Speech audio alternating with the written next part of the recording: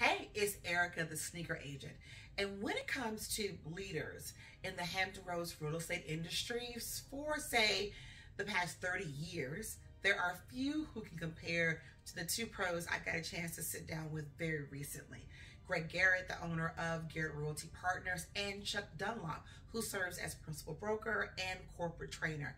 Between the two of these individuals, they have more than 6 years of experience of doing real estate right here in the 757. All right, Garrett got in the real estate business at 19 years old, became the #1 agent in the marketplace by the time I was 25. Got excited, opened up my own company at 26, and now we got 150, 60 of us that are doing phenomenal things. And my life and time in real estate is really about empowering others and helping people to get where they want to go and fulfill their dreams through the real estate business. I'm Chuck Dunlap. I've been in the business a little over 31 years.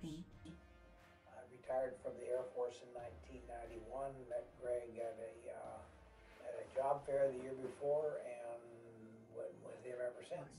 As you can imagine, I had 100 questions that I could have asked them, but I settled on a few that I will be sharing with you episodically. The very first question I posed to these two pros was, in your own words, in your own opinion, based on your experience, what is the status of the Hampton Roads market? Here's what they had to say. Interest rates have doubled in the last few months, which is having definitely an impact on the market here. But at the same time, the market is going to stabilize. When I got the real estate business, the interest rates were 8%.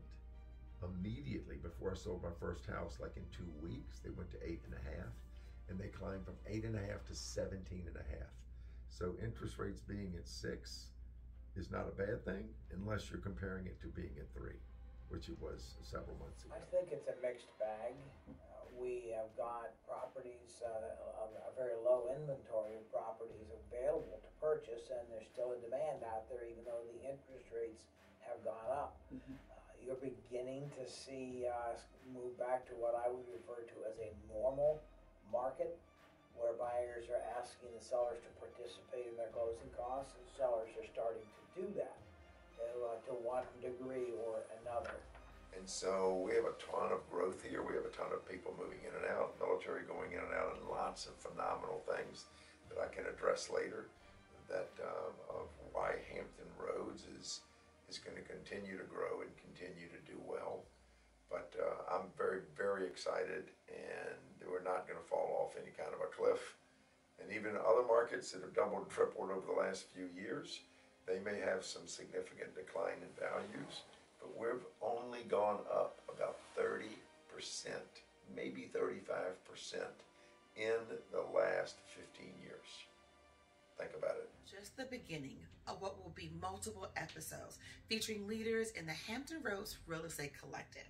Don't miss out on receiving information not from an obscure publication or from an analyst who's never worked in our area. Tune in to get real relevant insight as you plan for your 2023 real estate buying and selling plan. This has been the Sneaker Agent. Until next time.